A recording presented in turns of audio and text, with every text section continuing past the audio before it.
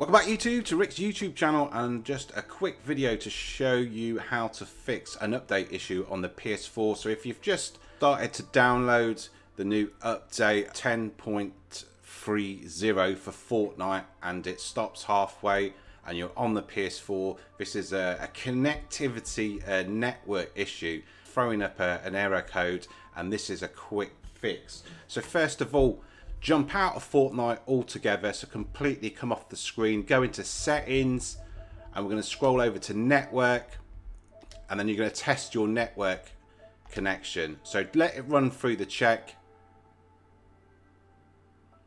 and once it's done, you're going to back out of it.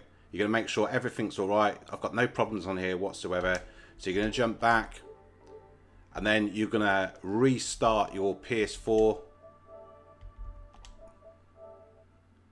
Wait for the PS4 to shut down and then boot back up.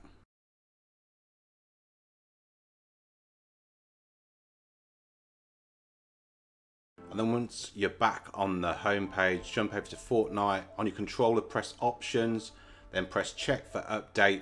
And because mine is updated, yours should say update Fortnite now. Then hopefully that should have fixed the error code that you'll be getting, or if it had just been hanging there, it literally paused, it wasn't doing anything.